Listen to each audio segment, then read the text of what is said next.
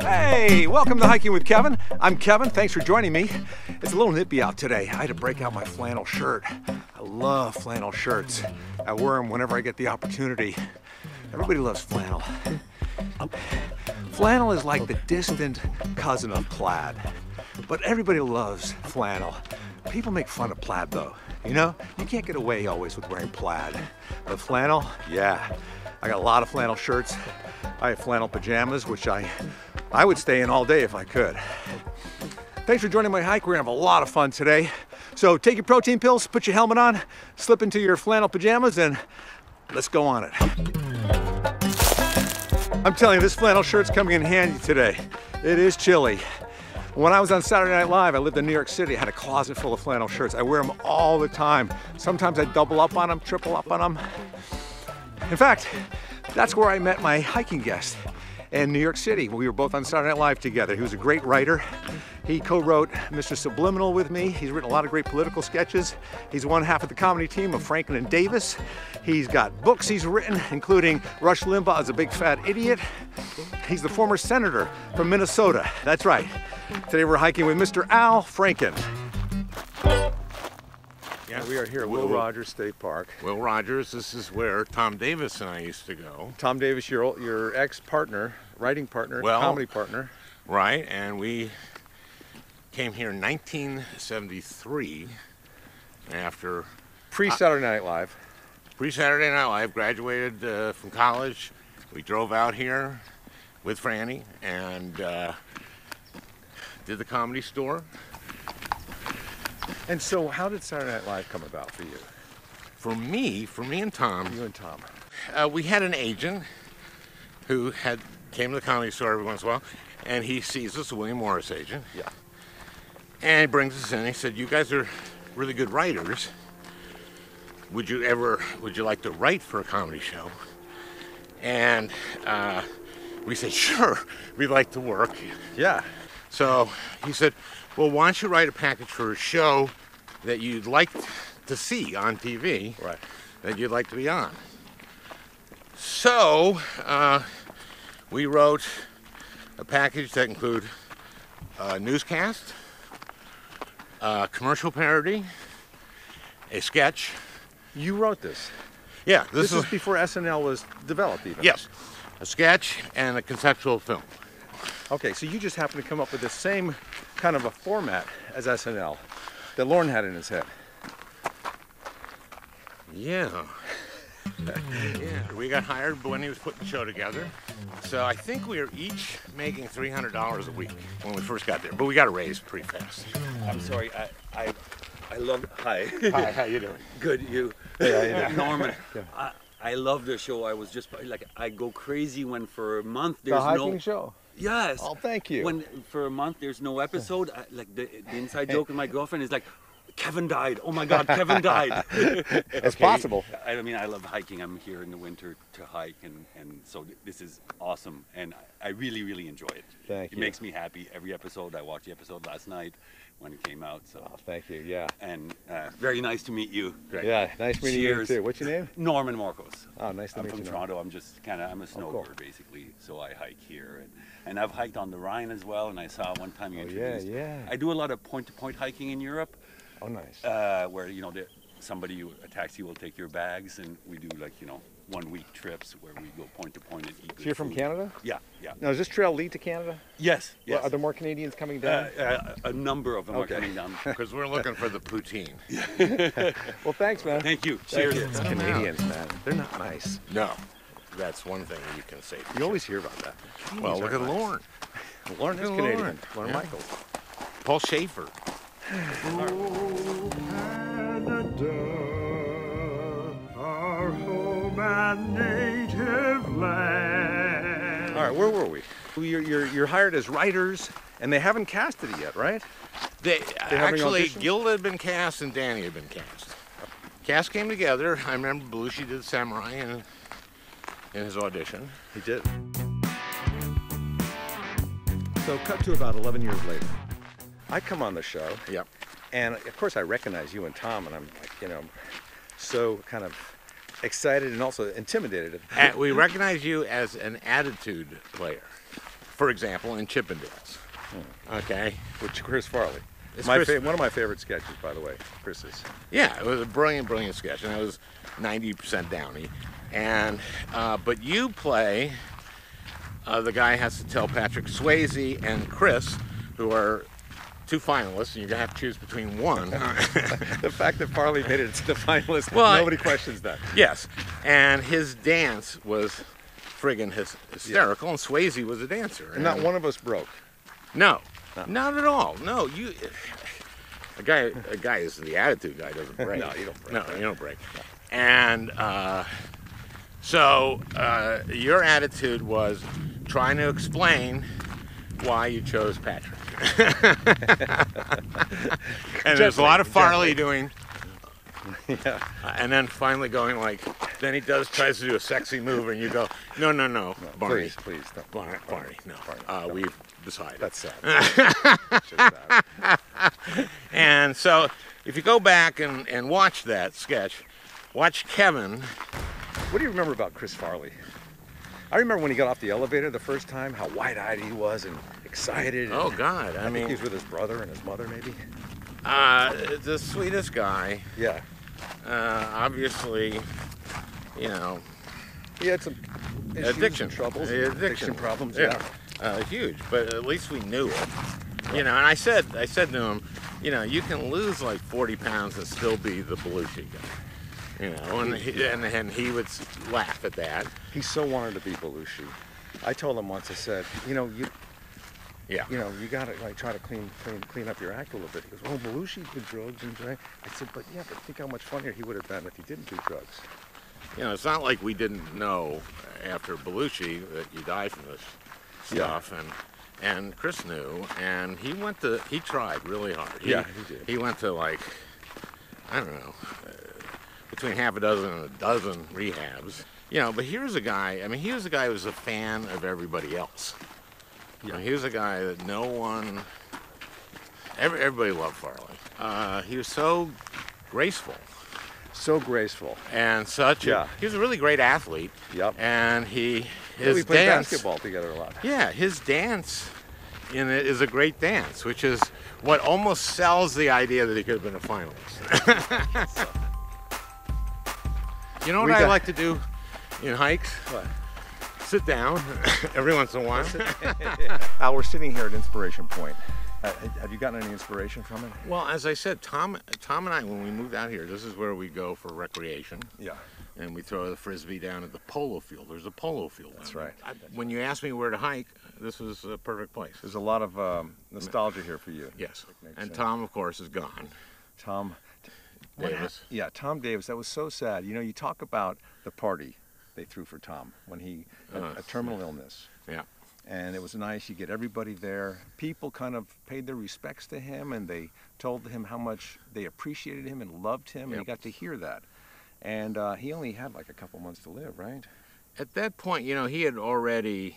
He was already at the point where he was apologizing to people for still being alive, because a lot of people had said goodbye to him, and he had been given a year, and he lasted 3 years, and it was very moving. Wow, 3 years. He must have been embarrassed. He, you know, when last I saw him was right before he died. He just said to me, you know, I said, I've learned so much from you about the way you've done this, and he says, I hope yours is faster. Who was the most out of shape person you did this The most with? out of shape hiking guest I've had? Yeah, hiking guest. Well, first of all, I'm the most out of shape. I'm the one that's usually huffing and puffing. But aside from me, I'd say you are sucking up. Okay, I'm forever indebted to you, because when I was doing Weekend Update, nobody wanted to write for Weekend Update because it wasn't a glorified position. You loved politics, you loved writing about it and watching C-SPAN 2, 3, 4, however many C-SPANs there were. I think there was only one at that time, and they only had one mic. Yeah. So you came up and actually wrote jokes and read the paper. Tom Davis would come up and kind of disappear into his office. Norm MacDonald would come up just to read the paper and have a nice hot breakfast. Oh, but anyway, thank you for Well, that. you know, I always thought that topical jokes, good jokes in Update were, you know, were gold, and that's But you were the anchor, and now I wanted to succeed you, Yeah. and I didn't get it. So that's why I left the show. Is it really? Yeah. I didn't know that. Yeah, and I'd always wanted to do update, but Lorne made the right choice, or Lorne, I think Olmeyer too, because I had pretty much worn my politics on my sleeve. I was a liberal, I was a progressive, I was a Democrat, Yeah. and you don't want somebody who's declared that. Right. But I had done like 15 seasons on the show, and I thought it was my, and Lorne had known for a long time that I wanted to do it, and I didn't get it, and that's when I left the show, and that's when after that I wrote Rush Limbaugh's a Big Fat Idiot and other observations, and it got me on the path that eventually led to, the radio show that I did, and then running for the Senate and winning and going to the Senate, and I can't remember how that ended.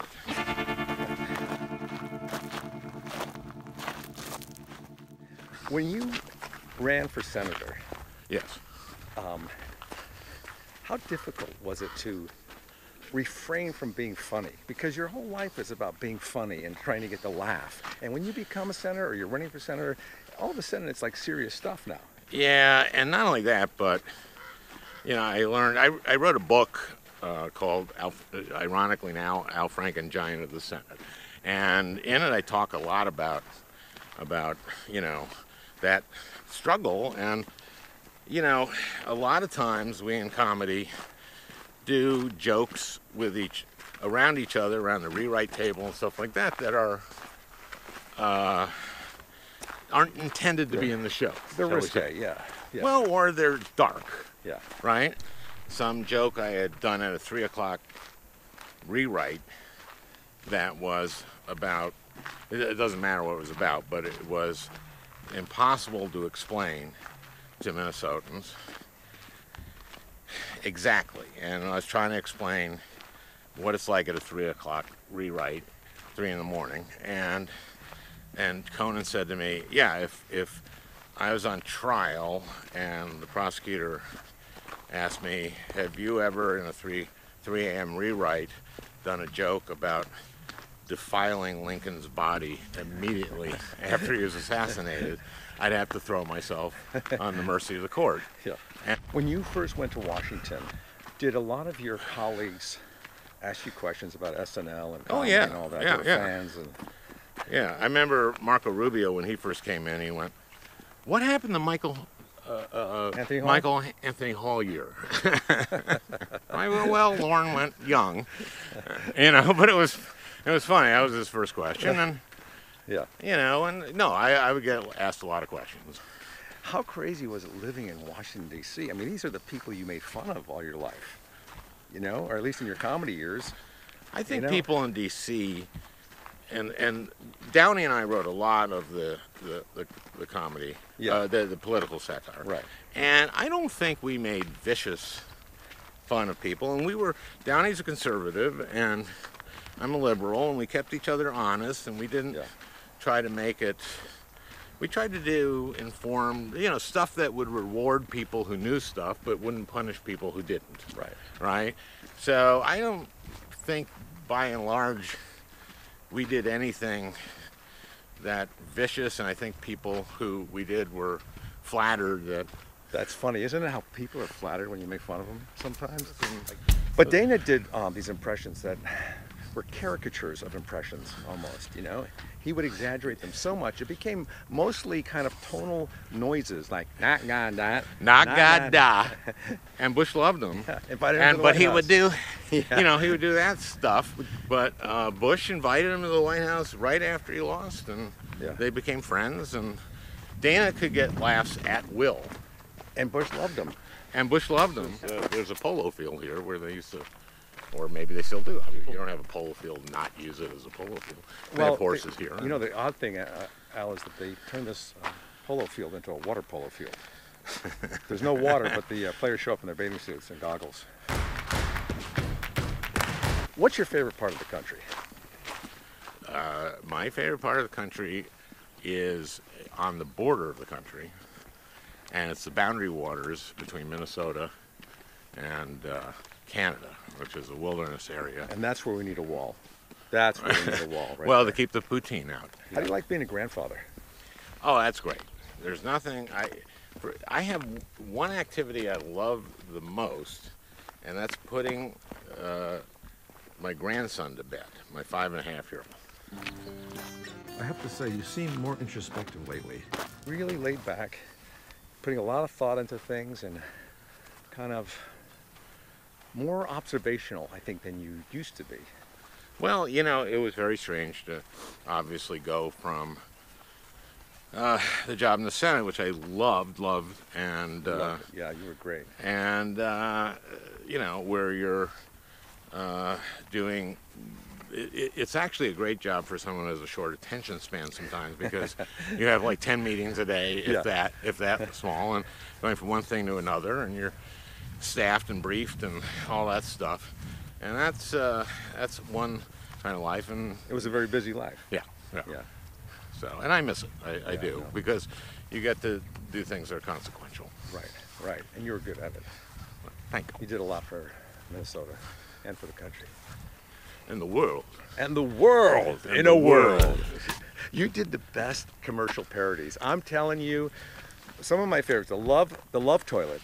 The love toilet. That was me and Odenkirk. Really? Yeah. And that was so you funny. and Victoria Me Jackson, Victoria. and it was Two toilets, kind of side by side. Yeah. So colon blow. Colin Yours? Blow was and down and I'm Downey. sorry, and Aykroyd. Really? Aykroyd had the name Dan Aykroyd got it. Colin Blow. Yeah. Which in itself is the concept. Yeah. Which it had like 10,000 times the fiber. Well, Royal Deluxe 2. That's where the ride's so smooth you can circumcise the babe. back. Yeah, that was a classic. Yeah. Did you do the Yugo car, the clay car?